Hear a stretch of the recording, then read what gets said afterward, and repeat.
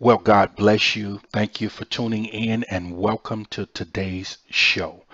Listen, I am glad to be able to share with you a new series that I'm going to be teaching entitled How to Activate Your Dream Life to Hear from God. Let me say that again. How to Activate Your Dream Life to Hear from God, because I want you to understand that it is a blessing when your dreams are used by God as a means to communicate with you.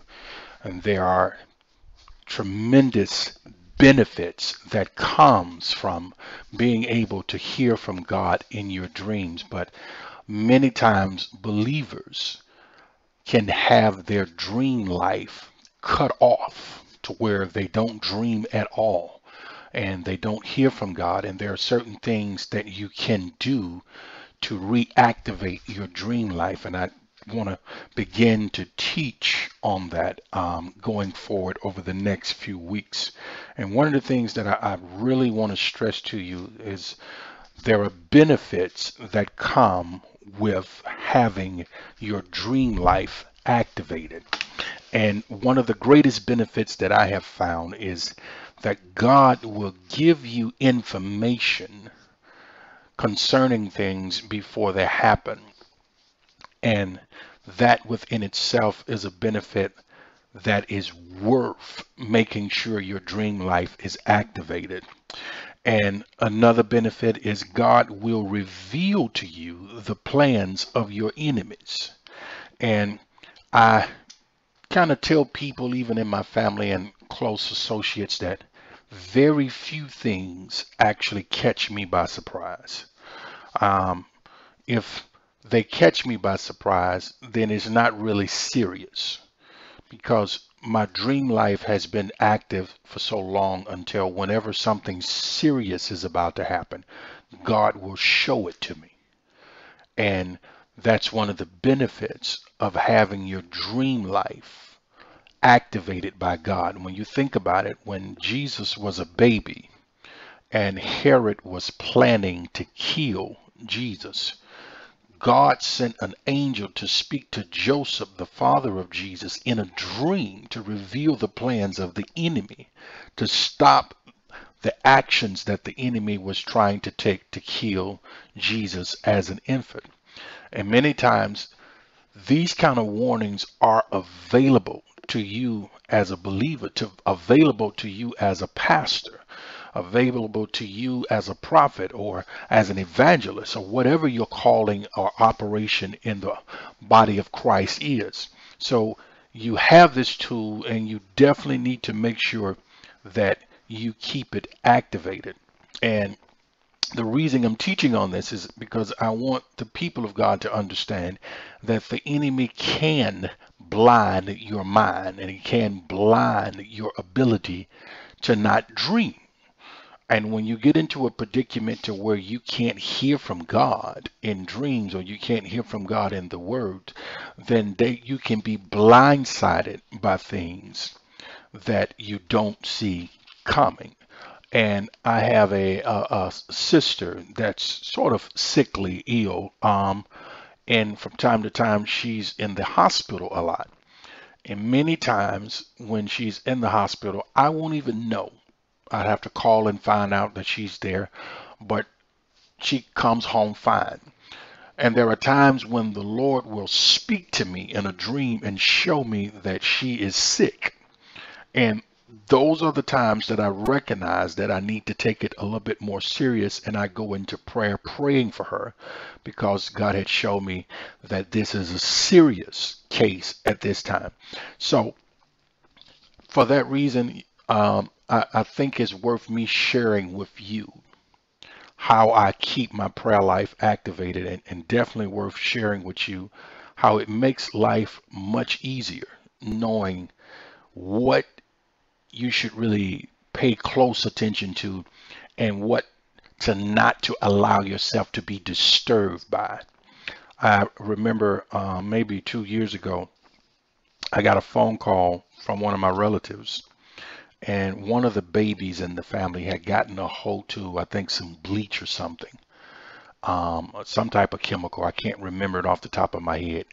And oh, that's what it was. They got a hold to some medicine and took the medicine, and the baby was actually on life support, and the family was torn. And I went into prayer immediately, and I said to one of my relatives, I said, I wouldn't worry about it. He said, why not? I said, because God hasn't shown me anything about this in advance. Normally, when something of this magnitude happens and it's going to be negative, He will show me. And so we prayed about it. And a few days later, they took the child off child support, and the child is fine now. And so that's the benefit of being able to have that direct access for God to speak to you. I had a friend to reach out to me, I want to say just last week, maybe 2 weeks ago, and they were having problems on their job, and they wanted some guidance in how to pray about it and how to go about how they felt like they were being sabotaged at work and not being treated fairly. And we began to pray and to strategize. And I gave the individual some directions, and somebody else gave them some directions that were different from mine, and they went against mine and did what the other person instructed them to do. And it looked like things got worse. And then I asked this person, I said, what has God shown you concerning this job?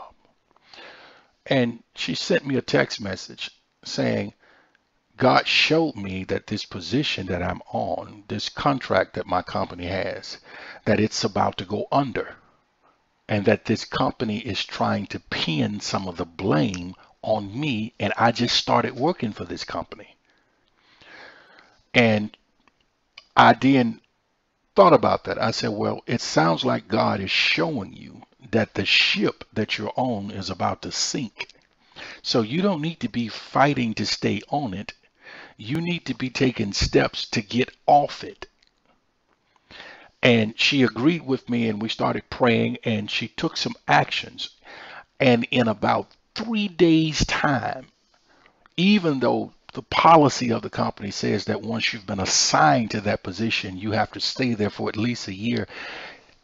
In about 3 days' time, they moved her off of that assignment to a better place. And see, that's what we were able to pray about, and God opened the door simply because she had gotten a dream a while back, but she really didn't pay attention to it. So you've got to keep that communication open with God, and you got to be focused to know how God is giving you a message. Now, one of the first things you have to do, and I'm going to give you just a few steps here today, in order to activate your dreams, is you must have a real prayer life. And when I say a real prayer life, I mean your prayer life has to be balanced in proportion to what you expect God to do. You cannot spend 3 hours on Facebook, 1 hour on Instagram, and 2 hours watching TV, and only pray for 3 minutes before you go to bed. That's not fair to God. Even if you were a spouse and you spend all the other time outside of the house and you only spent 3 minutes with your spouse, that's not fair to your spouse. So when you begin to develop a real prayer life, then it opens up the door of communication with God. Now, one of the things that some of the things that you will notice is when you don't have a real prayer life is you will be victimized in your dreams. Let me say that again. When you don't have a real hot prayer life, you will be victimized in your dreams. You will see yourself being attacked. You will see yourself being chased. You will see yourself falling. You will see yourself sinking and drowning. You will see yourself being victimized in your dreams. People will be mistreating you, shooting at you, doing all of these negative things at you because you don't really have the spiritual stamina to fight in the spirit what the enemy is bringing against you, and it's because you're not praying. You cannot spend all of this excess time that God has given you outside of your daily work routine doing idle things and then expect to be able to be equipped to fight spiritually. You have to set aside time to make yourself available to God to pray, to have a real prayer life. When your prayer life becomes hot, when your prayer life becomes consistent, when your prayer life becomes on point with God, you'll start to see things change in your dream life. What'll happen is instead of people pushing you around in your dreams, you'll start saying, no, no, no, no, no, no, I'm not going to take that. Instead of people chasing you and catching you, you find yourself flying away from them, escaping the attack that's coming from you. And that's one of the signs that your prayer life is on point and you need to keep that consecration going forward. And this is pretty much going to be a pretty long series because there's so much that I need to share with you that I have so little time to do. But the number one thing you need to make certain that you do is that you have a prayer life. And when you pray, you need to be specific in your prayers. Because if you're asking God to reveal something to you, then you need to know what it is you need for him to speak about. And I like to tell people, deal with the root of the problem and not the fruit of the problem. Let me say that again. Deal with the root of the problem and not the fruit of the problem. If there's a problem going on that you need to know about, ask God what is the root of the problem. See, when you pray, ask God if there's something going on in your marriage. God, show me the root of this problem. Because you can deal with the fruit, but as long as the root is still in the ground, the fruit will keep coming. But when you kill it at the root, it'll stop the fruit from manifesting. So when you start praying, ask God to show you the root of these things. And the Lord will begin to show you visions of what the problem is. And then you may not understand it right off the bat, but at least you're now getting communication back from God concerning the problem. And once you begin to do this more and more, you're going to see clarity in your walk with God. Well, I'm almost out of time, but I want to stop now so I can pray with you, because I believe that God is going to do a mighty work in your life, and that when you set yourself to fast and pray more and to consecrate yourself, that God is going to activate your dreams and he's going to speak to you more and more. Let us pray. Father God, in the name of Jesus, Lord, we thank you for your people. We thank you for your word, and we thank you for the method that you choose to speak to different people by, Lord. We thank you that you speak to all people in dreams, oh God. But we pray now that you would give us the ability to listen and to hear and to understand what you are saying to us. Father, we thank you for your word that you have placed in us this day. Allow us to go forward in our lives and to activate our dream life, that we could hear from you and not be caught off guard by the tactics of our enemies, and we would know which direction to go in everything that we do. Father, we thank you, we praise you, and we bless you. In Jesus' mighty name we pray. Amen. Well, God bless you. I want you to stay tuned to this broadcast. And on next week, we're going to be continuing this series. So God bless you and have a wonderful day.